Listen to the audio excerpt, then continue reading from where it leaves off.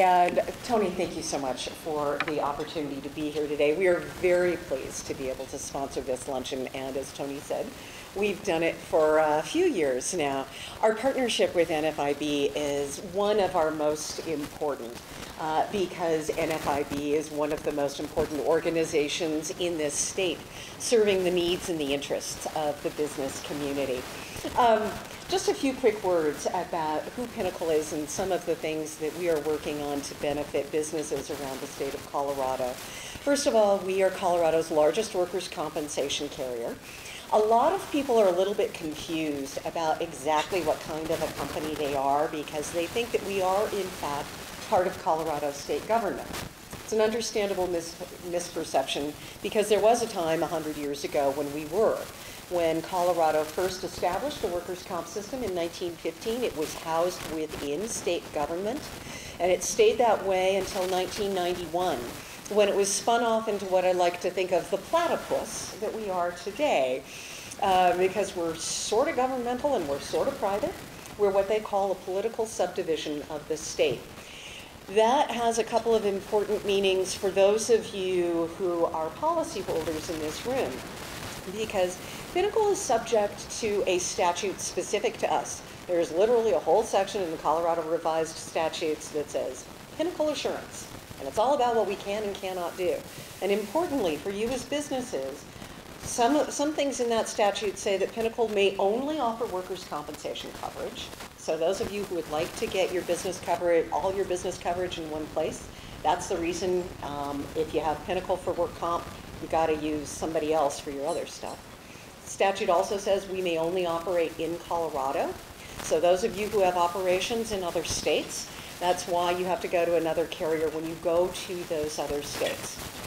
But it's not all bad news in that statute. There's something very good in there that was added in the early 2000s that says that Pinnacol shall operate as a mutual insurance company. So what that means for those of you who are policyholders is that you are, for all intents and purposes, our shareholders. And that's why you either received or will be receiving in the next couple of days a dividend check from us. This is the fourth year in a row that we have been in a position to give money back to our policyholders in the form of general dividends. And we're able to do that when you manage your risk and the costs associated with that, through safety programs and the like.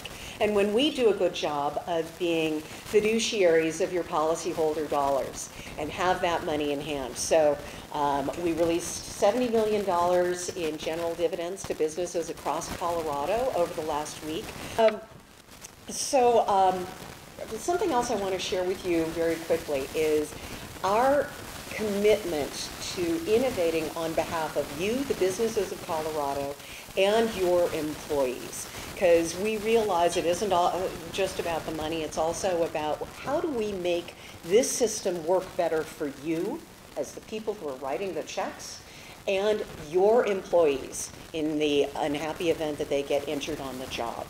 And we are applying principles of what they call human-centered design to reinvent everything that we do in our company, the way we interact with our policyholders, with our agents, with our injured workers, with our medical providers. A couple of examples of that. A couple of years ago, we sat down with our very smallest businesses, folks who have maybe 8 or 10 employees or fewer, and we watched the process we were making them go through in order to buy a policy from us. Should be pretty easy for a super small business like that, right? In general, they're not terribly risky. But the hoops we were making them jump through and the amount of time it was taking them to get a quote, much less actually finalize the policy, was taking days, sometimes even weeks. So we set up a subsidiary that we call Cake Insure, that is an online digital platform to make that process of getting the quote and buying the policy much easier.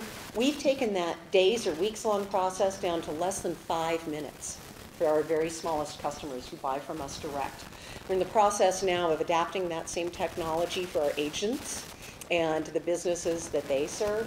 We're taking that out. We're making things easier for our injured workers as well, streamlining the process of reimbursing the mileage they incur on their way to and from medical appointments, because we want to make sure that the system works for them as well as for all of you. So in closing, I just want to thank Tony again for the partnership. You all are so fortunate to have somebody like this at the helm of this organization, who is one of the most respected and effective business advocates at the state capitol. And it really is a great honor for us to be able to work with him and this organization. So thank you again, and I hope your day at the Capitol is going great.